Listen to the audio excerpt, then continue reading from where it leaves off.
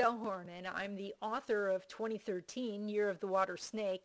And today we're talking to people who are born the year of the pig or boar about what's coming up for 2013. I'm giving a few more tips and feng shui cures. This year, Chinese New Year falls on February 10th. So I've put in the upper right-hand corner the dates for people born the year of the pig or boar. And as you can see, those dates don't run from January 1st to January 1st. So check the dates and make sure you are born in this year. Now, a lot of people tell me, oh, they are so upset that they are born the year of the pig. They don't want to be a pig. But I tell them, this is a sacred creature. This is a very, very good thing. That the Chinese word for family is actually the symbol for a pig with a little roof over it. The idea is that if you have a pig at home, you have a home. Pigs make things more comfortable. They make people feel good. They are very kind. They are very fun to be with. So be proud that you're a pig, or at least say you're proud to be a boar. Now, I took the sign for pig and snake and I put them in a Western zodiac wheel so I could see how they interact, since I'm a Western astrologer.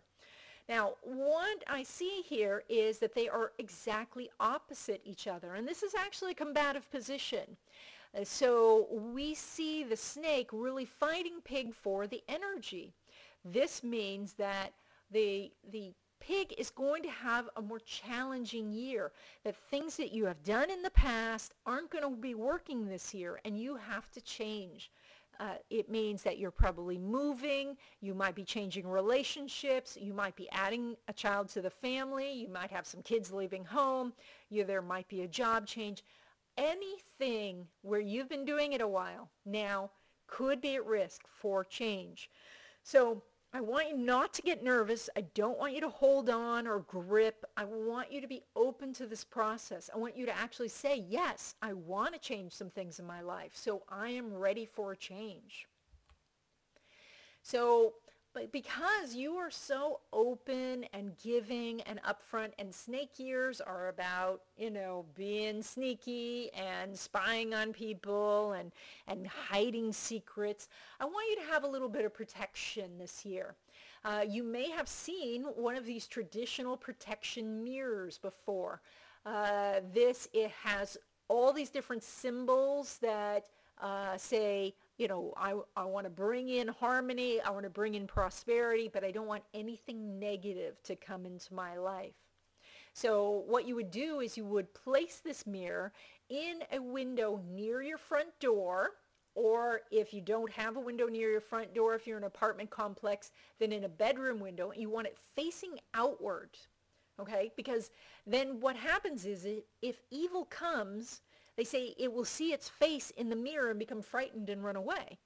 But if somebody good comes, they'll see their face in the mirror and be welcomed. Now, of course, they're not literally seeing their face in the mirror, because this mirror, the actual mirror part's like 1 inch wide. But placing the protection mirror can help you bring in some positive energy. And then, let's use your namesake. A gold piggy bank can attract more money, even if you're only putting pennies in it. So get yourself a little gold piggy bank and start to accumulate some wealth. By every time you put a penny in there, think of that as being raised. Think of that as a new client. Think about that as some more territory for your business. Bring in the money that way. And be careful about lending out money this year. You probably won't be getting it back. And that's it. Those are my couple of extra tips for 2013, or for those born year of the pig. I want you to consider getting my book, where there's even more tips in there. It's 2013, Year of the Water Snake. It's available on Amazon as a Kindle and on my website as a PDF. Have a great year.